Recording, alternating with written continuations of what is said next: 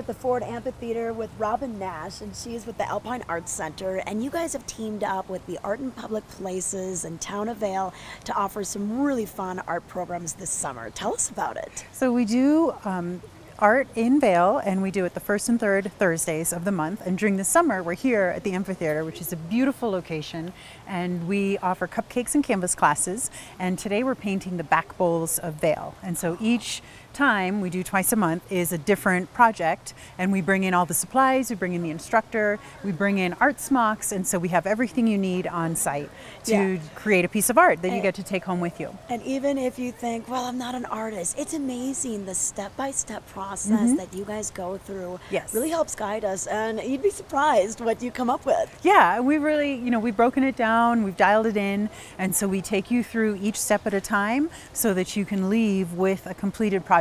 And we have the sample there in front of you, and then the teacher does a demo, and so you can see the steps happening, and then you get to do the steps on your piece. And so it's a really great way for people to have a success in creating a piece of art. And you have great inspiration surrounding you, Oh, and yes. it's a wonderful price because you've had some help with the Town of Vail. The Town of Vail supplementing the generously cost. supports and picks up half of the price, and so this is $20 for the event, and it includes all the materials and the instruction. Okay, and it looks like we have all ages here today too. Absolutely, all ages are welcome. It's a family-friendly event. It takes place from 4 to 6, and so it's a great time for families. After your activities for the day, before dinner time, you can come and have a little fun, relax, listen to some music, and create a piece of art. Okay, and then you also offer this in the winter, just in case we come back during the ski season. Yes, in the too. winter we do it at the Imagination Station or the Vail Public Library.